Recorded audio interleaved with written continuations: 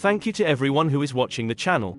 If you haven't already done so, please subscribe for future updates and content. Thanks. Let's get on with today's Wrexham news. Ryan Reynolds and Rob McElhenney could be told to rename Wrexham because of a new petition. They recently renamed the racecourse ground to the Stock Racecourse and also may now be made to change the football club's name.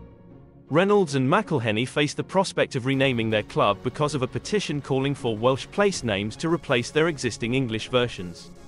In the Welsh language, the city's title is Wrexham, not Wrexham. As the difference between Wrexham and Wrexham is within the stated, 1 or 2 letters, range, the Welsh Language Commissioner recommends that the Welsh form gets preference. A petition titled, "Use Only Welsh Names for Places in Wales," has now been presented to the Welsh Parliament. It received almost 1,400 signatures before being closed last month after surpassing the 250 threshold that merits discussion by the Petitions Committee.